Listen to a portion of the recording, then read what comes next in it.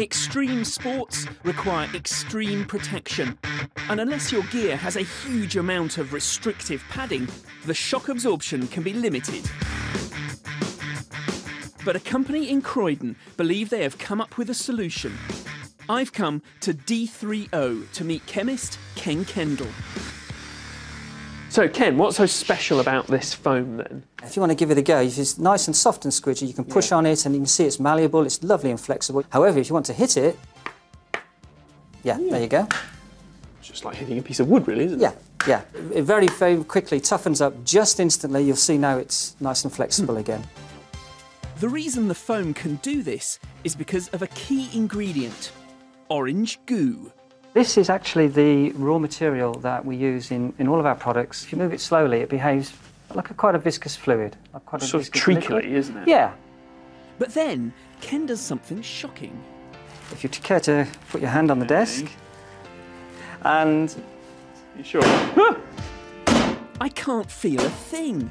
But how can a material be soft and flexible one minute and then rock hard the next? Oh, that's clever. Let me show you. The Orange Goo belongs to a peculiar group of substances with bizarre properties called non-Newtonian fluids.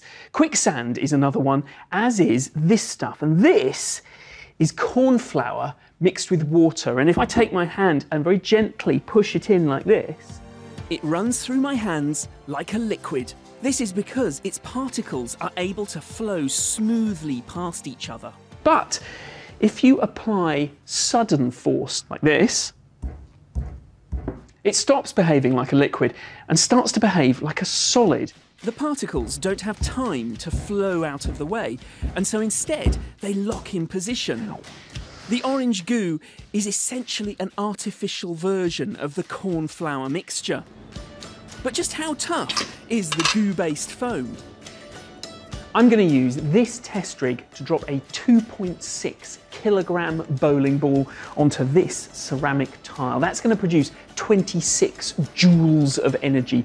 So to protect the tile, I've got a piece of standard foam here, the sort you might get in like shin pads. Away you go. When the ball drops on the standard foam, it bounces half a metre in the air.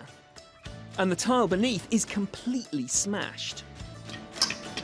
And now to use our non-Newtonian foam. Exactly the same thickness though. This time, the bowling ball hardly bounces at all. Its energy is completely absorbed by the foam, and the tile remains intact. When the ball lands on the non-Newtonian foam, all the molecules lock together, and that stiffens the foam, absorbs the energy, and protects the tile that's underneath. And the brilliant thing about the non-Newtonian foam is that it goes back to being all soft and pliable. Ceramic tiles are one thing, but how well can the foam protect the human body? This is why I'm kitted out in a non-Newtonian super suit. And I want the people of Croydon to do their worst. Come on. I'm trying. Come on, harder. Really? Yes, really.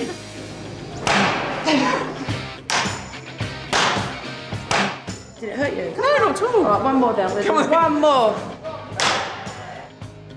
I've got nothing left. As well as protective suits like this one for sports and stunts, other non-Newtonian fluids are being used in trainers and even bulletproof jackets for soldiers. Are you doing anything?